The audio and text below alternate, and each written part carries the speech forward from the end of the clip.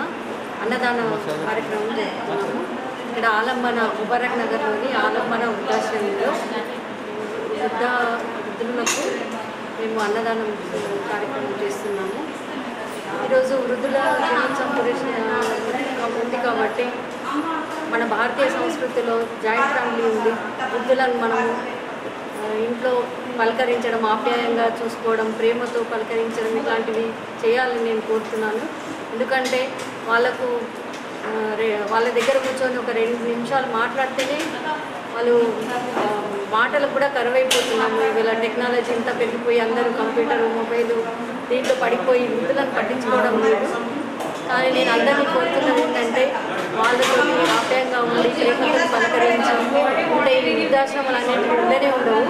వృద్ధాశ్రమంలో లేకుండా ఉంటేనే ఎవరు వాళ్ళ తల్లిదండ్రులను ఆప్యాయంగా చూసుకుంటే వృద్ధాశ్రమం అట్లాంటివి ఉండవు. తప్పని పరిస్థితుల్లోనే వృద్ధాశ్రమంలో వేయాలని నేను కోరుతున్నాను.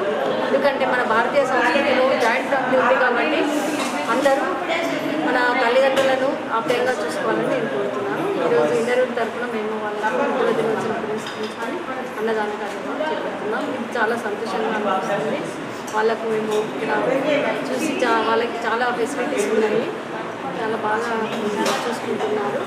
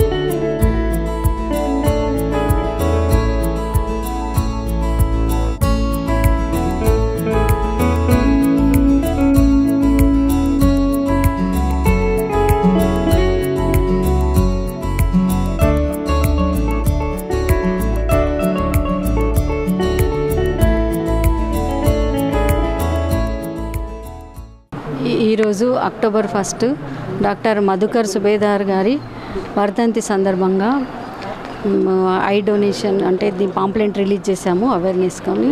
నేత్రదానం అన్ని దానాలలో నేత్రదానం చాలా ముఖ్యమైనది.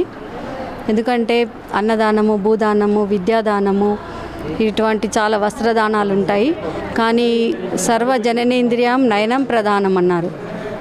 ఎందుకంటే కళ్ళు మనకు మొత్తం మన జీవితంలో వెలుగు నింపుతాయి. కళ్ళు లేకుంటే కనీసం మనం ఒక 1 మినిట్ మనం కళ్ళు మూసుకుంటే ఎంత అంధకారంగా ఉంటుందో, కళ్ళు లేని వాళ్ళు మొత్తం జీవితాంతం అంధకారంలో ఉండాల్సి వస్తుంది. వారిలో వెలుగు నింపాలంటే మనం అందరము చనిపోయిన తర్వాత నేత్రదానం చేయడం చాలా ముఖ్యం. ఎందుకంటే నేత్రదానం వల్ల మన జీవితము, వేరే వాళ్ళ జీవితాన్ని కూడా మనం వెలుగులో నింపగలుగుతాము. నేత్రం అనేది నేత్రదానం అన్ని దానాల్లో చాలా గొప్పదైనది. ఇంకోటి ఏంటంటే ఇది చనిపోయిన చాలామందికి అపోహలు ఉన్నాయి దీని గురించి. ఏంటంటే కళ్ళలో మొత్తము గుడ్లు పీకేస్తారు, అట్లాంటివన్నీ ఉన్నాయి. కానీ దీనికి ఏం అవసరం లేదు. ఓన్లీ కార్నియా లాగా ఒక కంటి పైన ఒక పొర ఉంటుంది. ఆ పొరను మాత్రమే వాళ్ళు తీసుకొని వెళ్తారు. చనిపోయిన వాళ్ళు ముందు ఫామ్ నింపేసేసి వాళ్ళ అనుమతి ప్రకారంగానే దగ్గరలో ఉన్న నేత్రదానము దీంట్లోకి వెళ్ళిపోతే వాళ్ళు వచ్చేసి ఇంటికే వచ్చి మరణించిన వారి కళ్ళను తీసుకొని 6 అవర్స్ లోపల 6 గంటల లోపల మనము కళ్ళను డొనేట్ చేయొచ్చు. మరి ఇంకోటి ఏంటిదంటే మిగతా మన అవయవాలన్నీ చనిపోయిన తర్వాత రక్తం ఆక్సిజన్ ప్రతి అవయము ఆక్సిజన్ రక్తం నుంచి తీసుకుంటుంది. కానీ కళ్ళు మాత్రము చనిపోయిన తర్వాత కూడా గాలి నుంచి తీసుకొని అవి 6 గంటలు బతికి ఉంటాయి కళ్ళు. 6 గంటలు జీవించి ఉంటాయి కాబట్టి విని చనిపోయిన వారు 6 గంటల లోపల వాళ్ళ కళ్ళను వేరే వాళ్ళకు అమర్చవచ్చు. కాబట్టి నేను ఈ సందర్భంగా కోరేది ఏంటంటే అందరూ కూడా నేత్రదానం చేయండి, వేరే వాళ్ళ జీవితాల్లో వెలుగును నింపండి అని నేను కోరుతున్నాను.